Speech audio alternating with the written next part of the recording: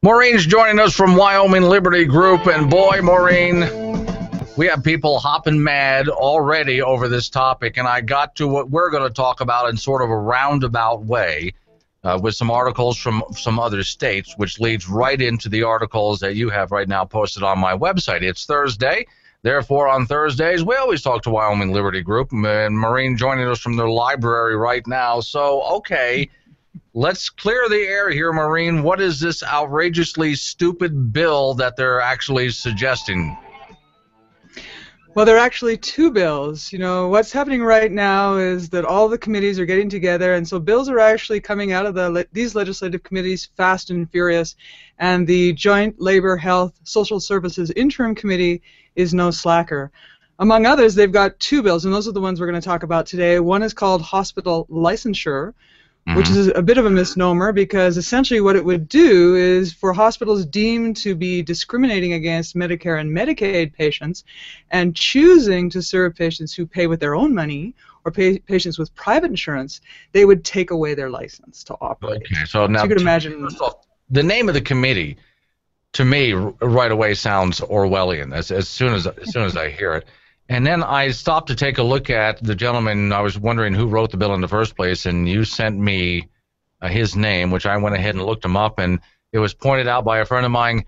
Apparently, he graduated from Harvard, so no big surprise here, Maureen. He's actually a very smart fellow. It's just unfortunate that sometimes when it comes to these social issues, he gets a little bit waylaid by special interest groups, and we can talk about that in a little bit as well. He's socialist on the social issues. Gotcha. So there's another bill as well that also is very Orwellian, and that one is called the Hospital Charity Care Equalization Act. Yeah. Essentially what that one would do is tax hospitals who would dare to treat patients who want to pay with their own money or who want to use their private insurance for these things. Now essentially these two bills, and as you just mentioned, we know we've got some special interest group lobbying that are lobbying these senators and lobbying these legislators. What these two bills are designed to do is shut down physician-owned hospitals in the state. Okay, now before we get into this anymore, and by the way, part of what we were talking about last hour is people being able to save their own money through healthcare savings accounts, or even if you want, which of course has to be regulated and taxed, you're only allowed to put $6,000 in there. That was part of what we were talking about. But it seems at every single turn, whenever you want to spend your own money on your own health care, there's people out there who just want to put a stop to it. Now, I don't understand why. Is there a reason why they want to put a stop to it? Well, because they want the government to control everything. They want it to be like in Canada. We can get into that a little bit later because I've got some examples of the direction that we're moving in. Because, you know, it's very similar to what you have in Canada. And the problem is that a lot of Americans believe that the Canadian system is some sort of utopia where everybody gets all the health care they could possibly need, but what they're forgetting is that resources in an economy are limited. You have only so many doctors, you only have so many hospitals, you only have so many band-aids. Once those things are used up, then you don't have any more. Now, and it really doesn't matter what the government promises you. That sense of security is just an illusion. And let's have some full disclosure here for people who might immediately criticize what you just said. Hey, Maureen, where are you from? I'm from Canada. Yeah, there you go. Okay. So I just wanted to get that out because right away when I talk about Canada, people tell me that I don't know what I'm talking about. Maureen knows what she's talking about. She's from Canada. So, okay. Full disclosure, yeah. Yeah, that's right. Let's start with the first one, because out of the two articles that you sent me, the first one that you just mentioned, really, I mean, I'm surprised there's not gray matter on the walls here. Why again was that sponsored, and any chance of it even getting out of committee? Well, yes. In fact, it's pretty likely that the Charity Care Equalization Bill will get out of committee, and that one is just as problematic, if not more so, than the hospital licensure or de-licensure bill, because essentially it would tax every hospital in the state. Okay, see, I don't want to interrupt. I just want to make sure everybody understands, again, the Orwellian names. What was the name of that first bill again? Hospital licensure. No, the other one. Hospital Charity Care Equalization. Which does none of the above. Which does none of the above. All it does is tax hospitals that make money and give hospitals that aren't managed very well. Okay, so let's start with that one. Can we dig into it a little bit so people understand exactly what's in the bill? Well, with the hospital licensure bill, essentially what will happen is that if a hospital is it's pretty short and simple. If a hospital is deemed to be discriminating in some way against Medicare or Medicaid patients, then they will lose their license to operate. Now, this is actually quite tricky because with Obamacare, physician-owned hospitals, new physician-owned hospitals, are not permitted to serve Medicare and Medicaid patients. So essentially what you can see is happening here is that this is closing the door to new physician-owned hospitals or new for-profit hospitals in the state. And what that will potentially do, of course, is reduce choice for people. So you're not going to be able to choose to go to a new hospital because a new private hospital or a new physician-owned hospital or a new specialty hospital, because there won't be any. And then what will happen, is that doctors will say, well, gee, I'm getting really tired of working within the county hospital system that's poorly managed, very high infection rates, they've got all these other kinds of problems. I want to be able to do what I want to do. I can't do it here in Wyoming. I'm going to go to another state to do it. Or I'm going to, instead of serving patients, I'm going to play golf. So what it means for people is that you're going to have less access to physicians. And we already have a problem with access to physicians here in this state. It's a small rural state. It's very difficult to find new physicians. In fact, I spoke to the Dr. Bush here in the state Department of Health, and he was saying that the real problem here in the state already for Medicaid and Medicare patients is that we just don't have enough providers. With the federal government reducing reimbursements, it's going to make it even more difficult. And I'm not just making this up from out of my imagination, because again, if we go back to the Canadian system, what we can see is that if you go to a rural area, about 30% of doctors in rural areas take new patients. It's even worse in urban areas. It's less than 20% of doctors will take new patients. And I've experienced that myself when I moved to a place called Prince Rupert, which is in northern British Columbia, which is just south of the southmost point of the Alaska Panhandle. I had to see a doctor about something quite specific. I couldn't get one. They kept on telling me, look, we're not taking new patients. We're not taking new patients. And finally I just said, hey, you know what? I'm actually really healthy. I just need this one thing. I promise I'm not going to come in very often and I won't be a problem. They said, oh, well, okay. And then they took me, Oh, well, so now, that's the sort of thing. Well, I just wanted to point out, we've talked about this before, that if you do go see a physician and you choose to pay in cash, it's a much less expensive way to go. And I've talked with some doctor friends of mine that Wyoming could be a vacation spot for another reason that a lot of these people haven't thought of before, and that would be taking a medical vacation. We could set ourselves up that way. In fact, the Wyoming Liberty Group has got a big paper, Medical Freedom Zones, that our legal team has done. Steve Klein, maybe you can come back and talk about that again another time here on the show. But that's very true. We have this opportunity. And in fact, there was a really good article that was talking about a physician-owned surgical center in Oklahoma. Essentially what he was doing is posting his prices online, and he was getting all kinds of patients, first from Canada, because again, this goes back to what happens when you've got a paternalistic socialized system where the government is going to pay for everything, that you suddenly can't get what we call timely care. So you go on a waiting list, because we go back to this idea that resources are limited. There's a rationing system going on. If you have a condition that's considered elective, that means that you go on a waiting list. And if you have a hernia, for example, I had a friend who waited for over a year for a hernia operation. I don't know if you know what a hernia is like, but apparently, and I've never had one either, but apparently it's very painful. So imagine, and it's very painful and actually can be life-threatening depending on what happens when you have this hernia. It's something that should get treated right away. But he had to wait a whole year. I mean, you can die from this. And this is one of the things that happens in Canada that people here in the States sometimes don't realize, is that people die on these waiting lists. At the very least, your condition is going to get much worse if you have to wait at least a year. But there is the potential to actually die while you're on these waiting lists. Well, and we need to head into a break real quick here, but let me ask you before we do. So again, both of these bills, I've just give me a percentage if possible. I know you're guessing a little bit, but these bills actually getting out of committee and getting onto the floor. I think from what I understand from my contact on the committee, the licensure bill is very unlikely to come out, but the charity care equalization is probably very likely because there's a lot of misunderstandings about this notion of charity care, about private for-profit hospitals, how much charity care they actually do, and then you compare it to some of these so-called non-profit hospitals, how much charity care they actually do. And in fact, there was a study done by the GAO, and it showed that a lot of these private for-profit hospitals in fact engage in more charity care than these non-profit hospitals. So this is something that the legislature really has got to take a close look at. Is shutting down competition really the way to ensure that we've got charity care and access to care here in this state?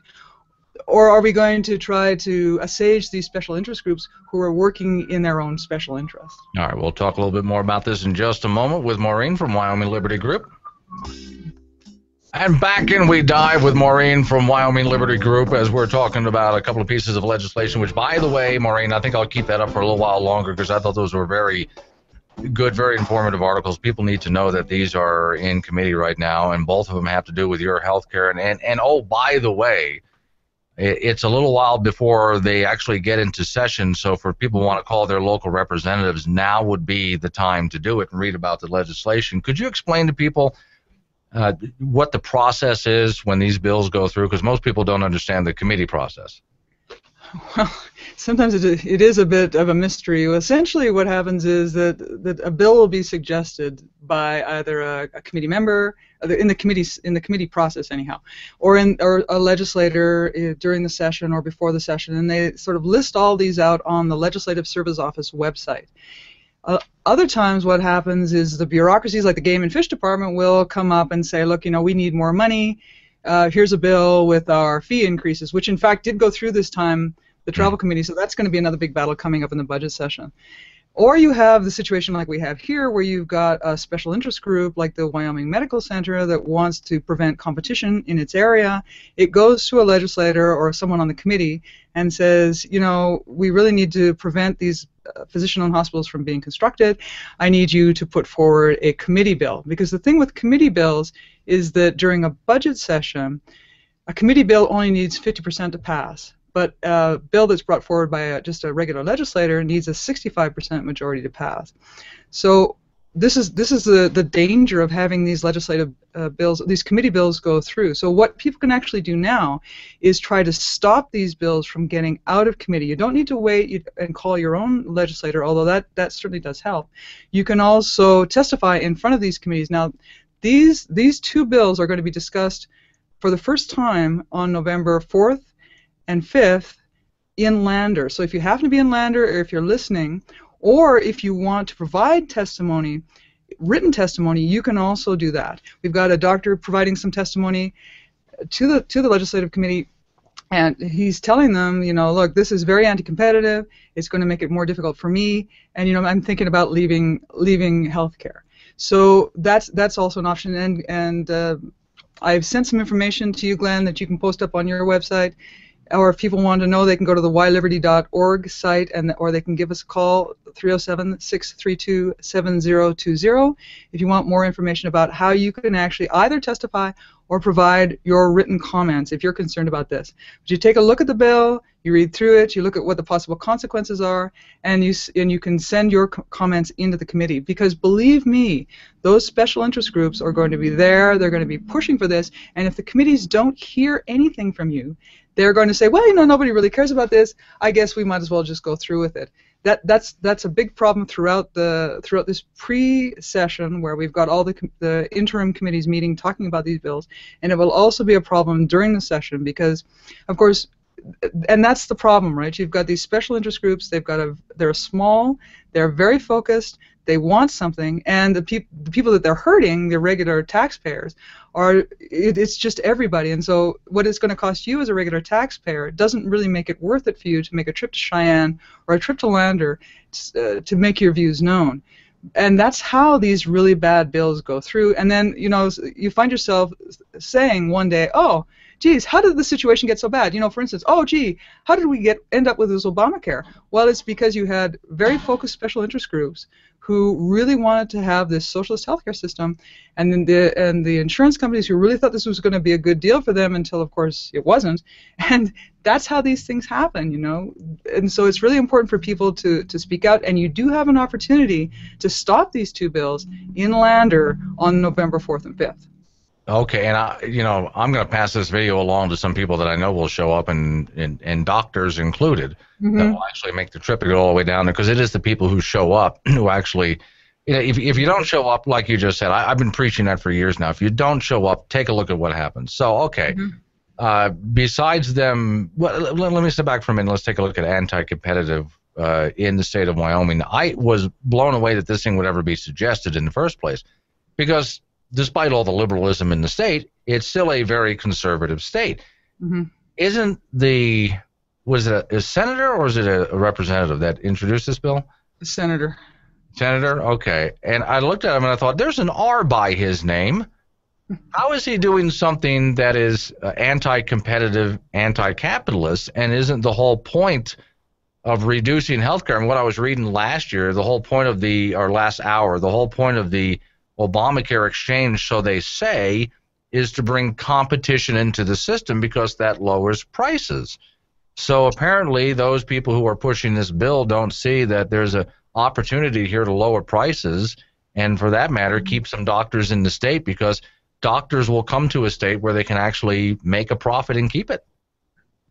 Yeah, well, that's right. We see this over and over again, and again, it goes back to this idea or this reality that you've got these very focused special interest groups, and they are continuously at these legislators, and legislators may not hear another side. Because remember what happened in the last session, we had legislators looking at, it was over 400, close to 500 bills. Obviously, every single legislator is not going to have the time to study in detail or even maybe read all of the bills. So they're going to be voting depending on what the people they trust are doing. And sometimes the people they trust have got bad information, or they don't have, obviously in this particular case, they don't have the whole story. So they might not be seeing both sides of the issue, and that's why it's important for people to keep an eye on what is happening with these bills and speaking out when they see things like this, these two kinds of bills that will effectively close down the construction of new physician-owned hospitals in the state. And remember that people in Wyoming, just last election in 2012, voted 77% yes on healthcare freedom. There was a healthcare freedom amendment. The ability to pay, for a patient to pay, and the ability for a doctor to receive payment for a procedure is protected. And it's true that the legislature has the responsibility to make sure that things happen smoothly or things aren't abused, but the thing is they in fact are abusing the system themselves if they're using legislation to shut down the construction of new hospitals, because that will effectively limit choice here in the state. Well, now, see, I right away worry that, of course, you always get the camel's nose in the door. If they can do this to a hospital, then they can start doing this to private physicians in their own personal private practice. That would, to me, be the next logical step, wouldn't you think? Well, and it is, because in Canada, for instance, there have been lawsuits brought against doctors who've refused to do things like sex change operations. So now the doctor is essentially forced to perform an operation that he feels is immoral, is wrong. This is where a socialist healthcare system takes you. So people have really got to wake up to this, and they've got to stand up, they've got to get active in these committees, and they've got to prevent these sorts of things from happening, because, believe me, this is a death spiral, and this is the direction that the country is going in. Believe me, you don't want to go there. Well, is there any possibility, and this is where I'm asking for, I don't know, maybe it's outside of your bounds, but legal expertise on something like this, if something like this were to actually pass, is it possible for doctors or people who want to put these hospitals together in Wyoming to step up and sue? Yes, it is possible. We've taken a look at this, but what we would need are the actual doctors who want to, in fact, build the hospital. They're sort of I forget the exact legal term, but they're the ones who would need to bring the case. A group like Wyoming Liberty Group, for instance, could come in as a friend of the court. So it is possible for doctors to sue in this particular case, but we don't actually need to let it get this far. And again, it's important, but again, it would be important for the doctors who are interested in building this new hospital in Casper, the one that the Wyoming Medical Center is in fact lobbying for these two bills to shut down. It's important for them to step forward, say who they are, say they want to bring a suit, and we'd be more than happy to help them with that. And, you know, the funny thing about the Wyoming Medical Center is that they've lobbied for years on different issues to try to prevent competition in the market. And the problem with them, apparently, is that they're very, very poorly managed. They had a big problem with the neurosurgeons at the hospital. The neurosurgeons had sued them. The neurosurgeons, I think, essentially didn't have much luck with the courts, so they decided to set up their own hospital. That's the Mountain View Regional Hospital, which is a specialty neurosurgeon spinal kind of place. And what happened then was that the Wyoming Medical Center lost its sole provider, the name exactly, sole provider status, and that's $8 million every year that they lost. Oh no, you're still going. Okay, I'm sorry, I'm just up against a hard break, but okay. We have more that we have to talk about with this, so I'm going to go ahead and send you a message that maybe Monday we can talk about this and a little bit more, because I got some doctors I got to talk to that want to come down and attend that meeting that you were just talking about. We got to get some people together on this. I got to run. Hard break coming up. Thank you, Maureen. Thank you. Bye now.